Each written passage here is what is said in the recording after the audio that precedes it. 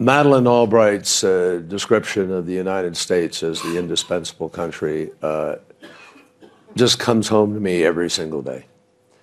And you know, because we are blessed with this powerful economy, and because we have a military second to nobody on the planet, and because we have the value system that we do have, shared by many other people in the world, we have a responsibility. And I think it's a privilege to exercise that responsibility, but you have to do it with enormous sensitivity and judgment, and apply all the wisdom in the world you can find to do it properly.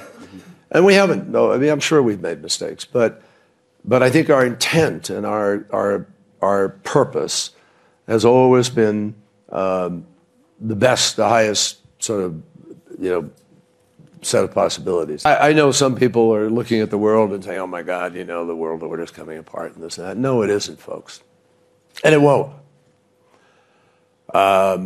You know, I've been around long enough to remember walking the streets of New York in 1964 when Lyndon Johnson won a landslide race against Barry Goldwater, and everybody said the Republican Party is dead. 4 years later, Richard Nixon was president of the United States.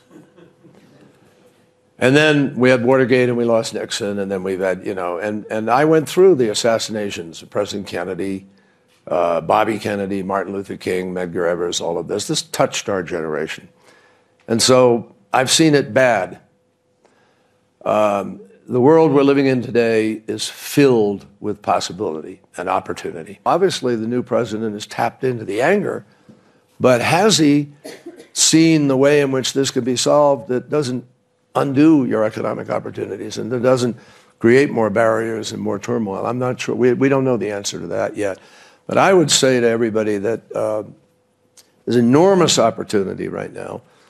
We have some very clear challenges, the foremost of which, to me, beyond the sort of immediate threat of a Kim Jong-un or finishing Daesh and dealing with violent extremism, is to get underneath that violent extremism and deal with the, I talked about this in Davos last year, the failed and failing states of the world, bad governance, corruption,